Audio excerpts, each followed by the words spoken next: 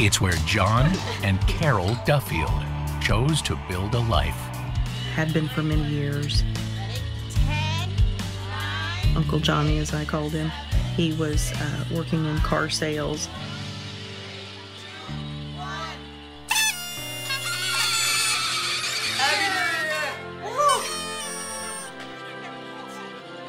Their main commitment is their kids.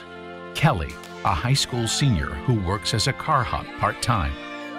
Paul, the middle child, who adores his sisters. And Janelle, who loves acting and playing softball. They're very close-knit. The fact that Kelly might have ran from the house in her night clothes created even a bigger urgency to try to locate her, because she could have been injured too. In this weather, she won't survive long. And one vanished. Paul had been severely beaten.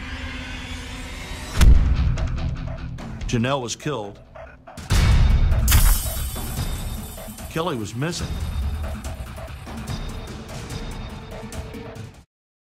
He's totally innocent. Just a grieving father whose family has been destroyed without warning. John and Carol were very adamant that Kelly was not involved as a suspect, that she had to be a victim in there. The crime scene didn't lend itself to Kelly having been involved in this, that there had to be somebody else. Perhaps some shadowy figure grew obsessed with the beautiful girl and snatched her away.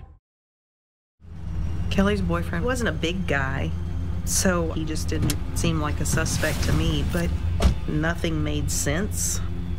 And I guess in a way that made everything seem possible.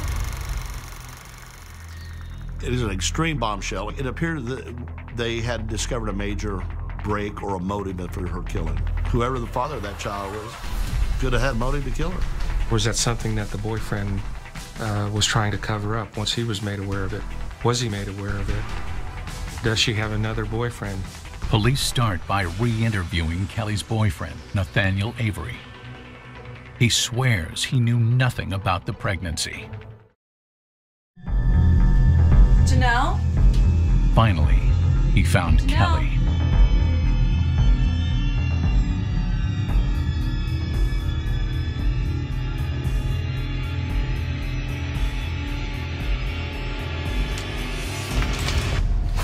Don't make a noise.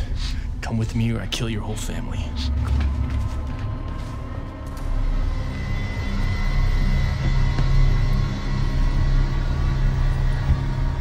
Cade drove her to a remote area. He raped her. And then he says, I'm going to let you go. I'm not going to kill you. I won't say anything. Better not. I won't, I promise. You can trust me.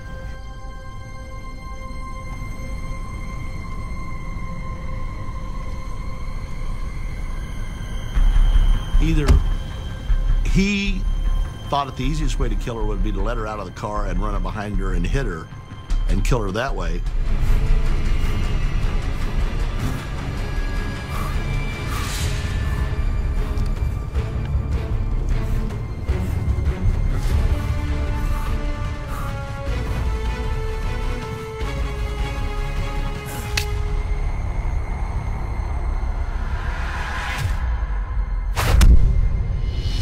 Several times at that point, drags her clear back to where his car was and drops her into the drainage culvert where she was eventually found.